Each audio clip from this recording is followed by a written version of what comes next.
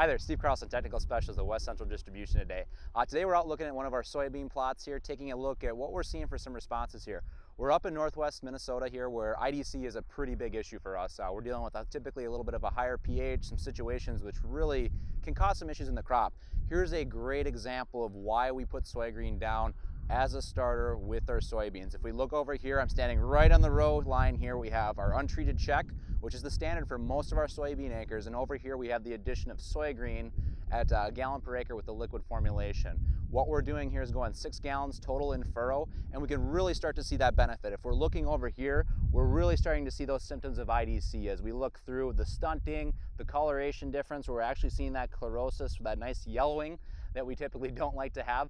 But these beans are really at a disadvantage. They're really put down, they're struggling to fight and get access to that iron.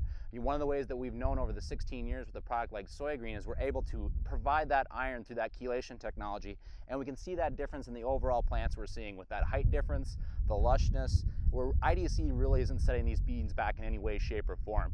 It's really an easy way to incorporate and overcome these IDC issues in those tougher environments and really help maximize your soybean yields. And here's a great visual response of what we're seeing with the addition of Soygreen in that IDC environment. Up here when we're dealing with it, a lot of different conditions that are contributing to this, but we can just really see how beneficial that application of Soygreen is. Here we're at 3 pounds per acre as the dry formulation blended with water, and look at what we're seeing for overall response. Our height, our overall size and vigor of this plant is tremendously different. We can see that health difference. One of the things that really struck me as we were digging here is if we look at what we're seeing for our roots here, we don't see quite a bit with our nodulation, just a few small nodules on there.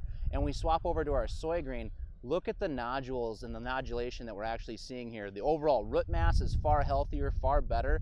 We're really getting that benefit for that overall plant health and really bringing the most out of these soybean plants, overcoming those tough IDC conditions.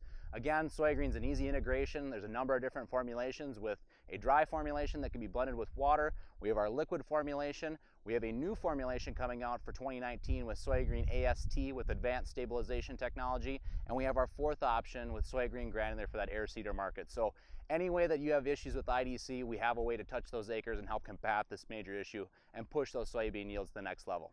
Thank you.